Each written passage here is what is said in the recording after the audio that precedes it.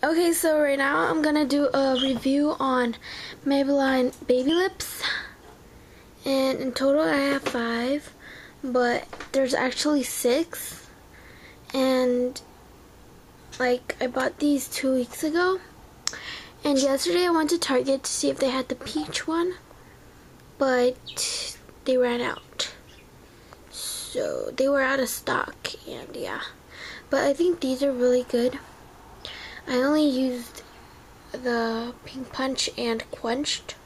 I haven't used Grapevine yet, and I think it has a lot of product to like use, and it's great for like people like my age, and I'm like 13 and a half, and my last year of 8th grade.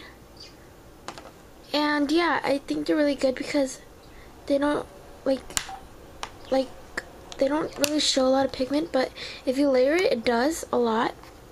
But this is like a chapstick slash like lip balm slash like, it's really good. And this is Pink Punch, Grapevine, Cherry Me, Quenched, and what's it called, Peppermint.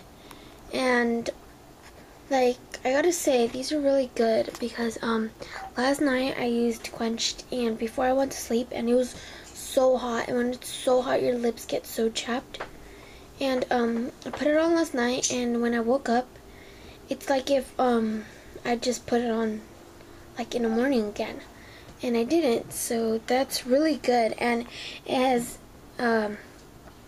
SPF 40, SPF 20, sorry, SPF 20, and yeah, it's really good. And these two are like white, like they're not white, but like it doesn't show any coloration on your lips, but these 3 do.